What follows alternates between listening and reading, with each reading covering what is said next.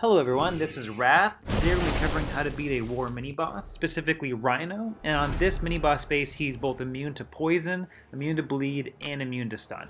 So the big thing with Rhino is that when he dashes in, he can become unblockable randomly. And that unblockable means you're going to have to dash backwards or you see that appear over the screen.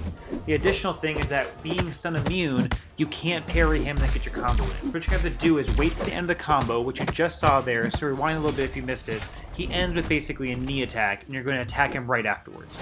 Right there you saw that he dashed in and became unblockable. As soon as you see the unblockable appear on the screen, be ready to dash backwards to avoid being hit. How you're going to get your combos in against Rhino normally if you don't have Killmonger, you're just going to wait for him to end his combo on you with a knee attack or with a heavy attack.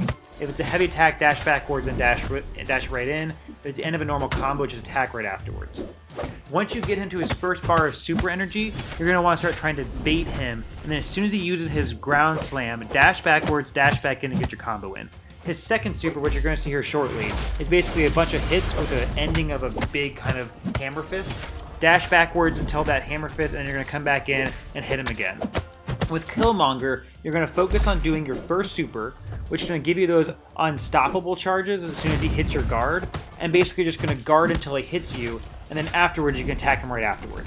So if you see throughout this video where basically I guard with Killmonger, and then I basically just attack him right afterwards, and that allows you to basically get your combos in without taking that chip damage throughout the combo.